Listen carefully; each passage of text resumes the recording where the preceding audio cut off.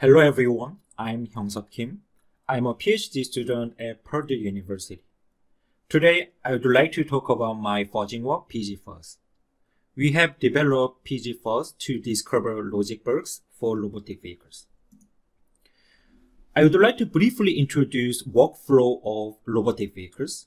Robotic vehicles are operated in two different spaces, physical and cyberspace. Physical space shows the always physical state, such as the vehicle's altitude and speed. On the other hand, the cyberspace is for changing the physical state to target state. For example, let's assume that the always current altitude is 20 meters, but user wanted to decrease the altitude by 10 meters.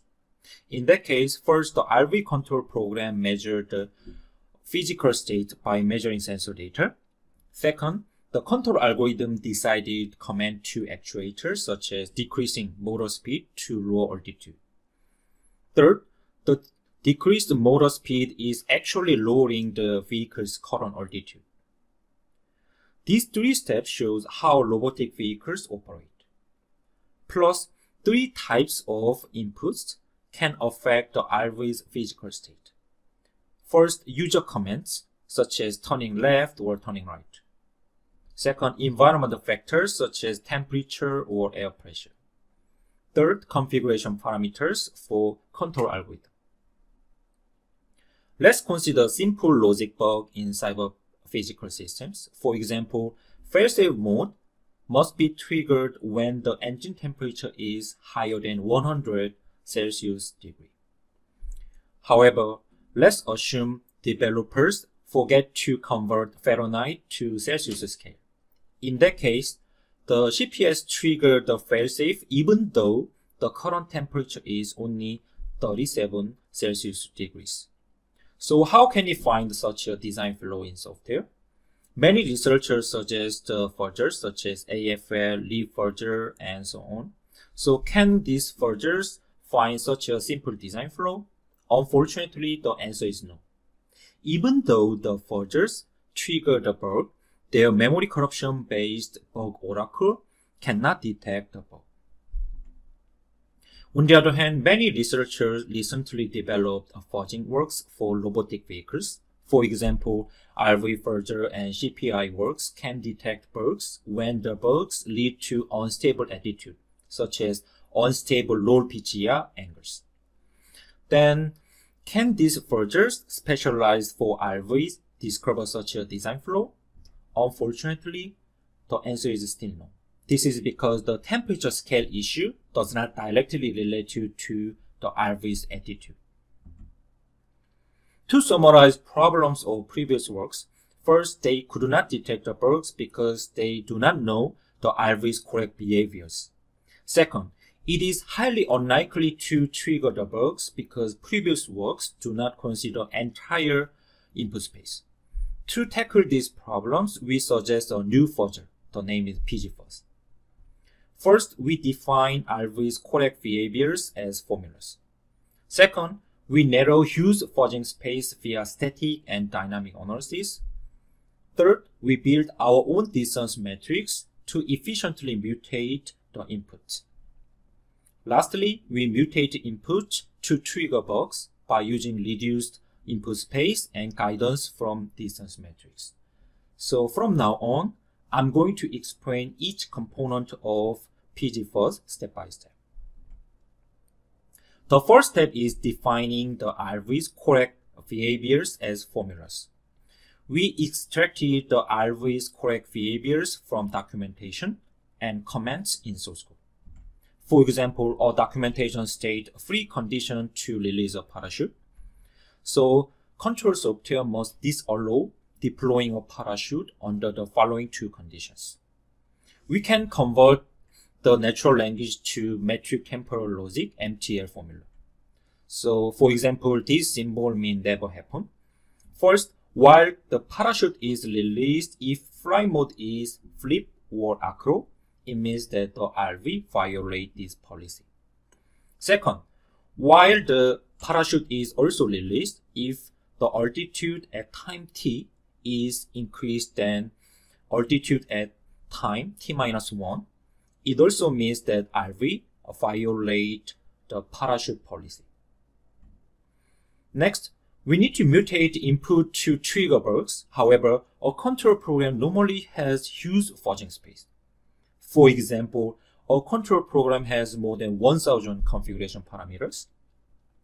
In order to increase the efficiency of fuzzing, we need to reduce huge fuzzing input space. To do that, we suggest only mutating input related to the policy. So let me explain details. Each policy consists of terms, also known as RV's physical state. If we only mutated input related to the terms, we can get rid of so many input unrelated to the policy. So to do that, we first need to decompose the MTL formula into terms. For example, we can extract parachute term from the first proposition, fly mode from second proposition, and from last proposition, we can extract altitude term.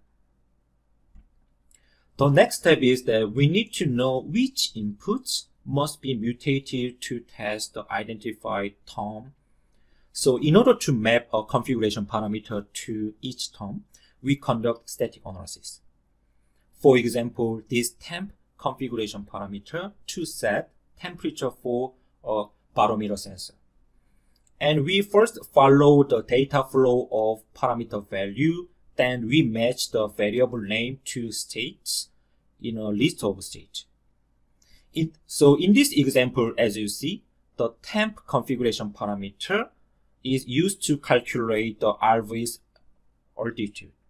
It means that if a policy includes an altitude term, we will mutate this temp configuration parameter to test the policy. But there are other two different types of input, environment vectors and user command. So how can we map wind effect to the RV's physical state from source code? The answer is that we can use high fidelity RV simulator. For example, let's assume that we want to know which states are affected by motor's speed. First, we change motor speed on our RV simulator. Second, we measure changed state.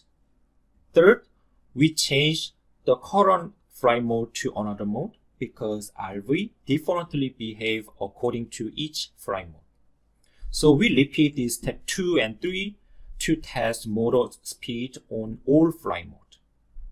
So as a result, we can notice that changed motor speed affect the RV's heading angle, altitude, throttle, and climb angle. So next step is we need to build our own distance matrix. So there are two types of distance, propositional and global distance. First, propositional distance is for mutating inputs. This distance represents how close the RV's current state is to a policy violation. If proposition is satisfied, we assign a positive value. For example, the RV's current state releasing the parachute, in that case, we assign a positive value 1. On the other hand, if proposition is not satisfied, we assign a negative value. For example, the RV's current flight mode is not flip or acro mode. In that case, we assign a negative value such as -1. However, this altitude is a numeric value, unlike parachute and flight mode. So if term is numeric, we build a propositional distance using normalized difference. Next, we need to build a global distance by merging all propositional distance. So this global distance is for detecting a policy violation. If the RV current state do not violate any policy, the global distance will return a positive value. On the other hand, when the current state violates a policy, this distance will return negative value. So from now on, I would like to explain a working example of PGFUZZ. These green color columns represent the RV's current state, such as whether the parachute is deployed or not and altitude. This yellow color columns shows calculated propositional and global distance from the RV's current state. When time t is 1, the global distance shows the positive value 1 because parachute is not deployed so far. PGFUZZ randomly select an input and assign a random value to the selected input for next time t2. For example, let's assume that PGFUZZ increased motor speed. So RV shows increased altitude because we increased the motor speed. First, we log a pair of input and value because this input pair increased propositional distance P3. Second, PGFUZZ also randomly choose an input for next time T3. Let's assume that motor speed input is reselected. Next, PGFUZZ reused the input and value pair, motor speed and 1800, because this input set increased propositional distance before. So as you see, in order to make this global distance a negative value, our mutation engine keeps increasing this propositional distance. When time t is 3, let's assume that PGFUZZ wanted to deploy the parachute as next input. When time t is 4, we release the parachute. However, the global distance returns a negative value. In other words, it shows the RV current status violate the parachute policy. This is because we keep increase the motor speed and altitude. As a result, the parachute was deployed while the vehicle was increasing its altitude. However, this is a policy violation. So we deployed PGFUZZ on 3 popular RV control software, ArduPilot, PX4, and Paparazzi. We extracted total 56 policies. We run PGFUZZ for 48 hours per each control software. As a result, we found total 156 previously unknown bugs. So I would like to introduce one case study. PX4 documentation states that if time exceeds this configuration parameter value second after GPS loss is detected, the GPS failsafe must be triggered.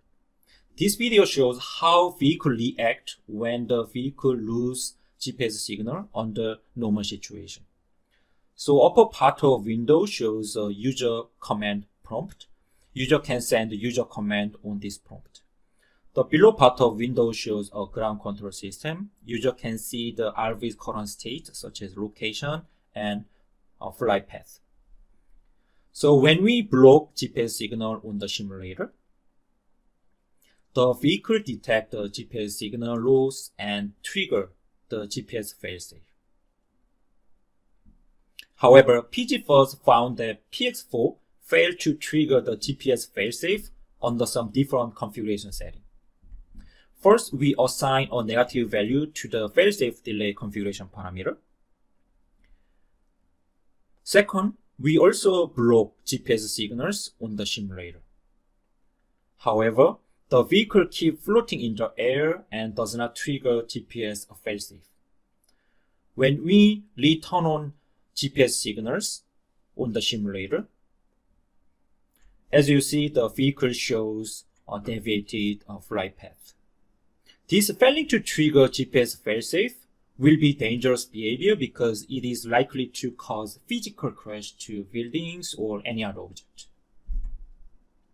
So we introduced a novel fuzzing method PGFUZZ to discover logic bugs in robotic vehicles. First, in order to detect the bugs, PGFUZZ leveraged policies denoted by MTL formulas. Second, PGFUZZ used propositional and global distance to efficiently mutate the input. Third, PGFUZZ found total 156 previously unknown bugs. After we reported the founded bug cases, developers acknowledged total 106 bug cases. Also, developers already patched 9 bug cases. So this is end of my presentation. Please feel free to ask any question. Thank you.